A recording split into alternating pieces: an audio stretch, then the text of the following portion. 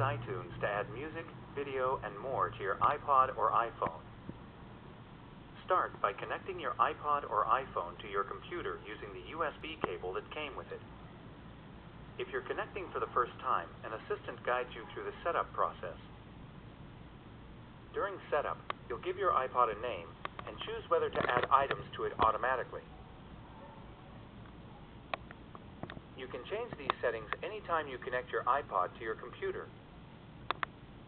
When your iPod or iPhone appears in the iTunes window, select it. On the right, you'll see information about your device. iTunes automatically syncs your music, video, podcasts, and more to your iPod or iPhone. Sync your whole iTunes library or choose specific items to sync.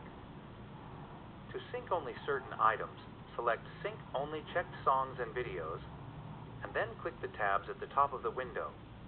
On each pane, you can specify which items you want to sync. Or create a playlist containing the items you want to sync to your iPod or iPhone, and then sync that playlist.